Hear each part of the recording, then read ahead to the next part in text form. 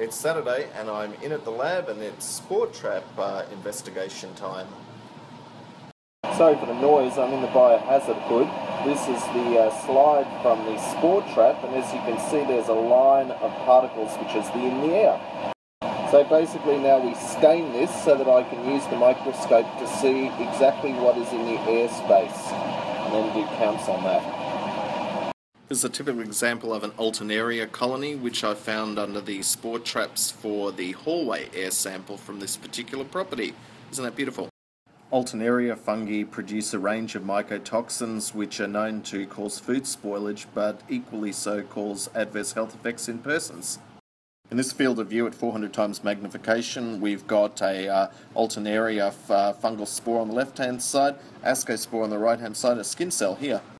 This is an example of cladosporium in an air spore trap, and these don't produce mycotoxins but contribute to smells indoors.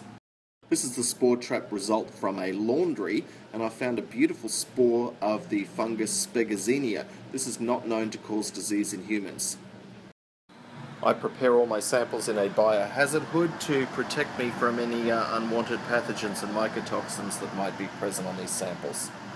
Here's a spore trap result for someone's bedroom, and they're long chains of Aspergillus or Penicillium, hard to differentiate without being able to see the entire spore head, still allergenic.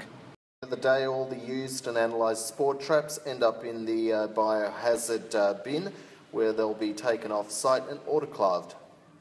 You want your spore traps and tape lifts analysed properly, taking full advantage of computerised image analysis, then send them to us. We'll analyse your data properly.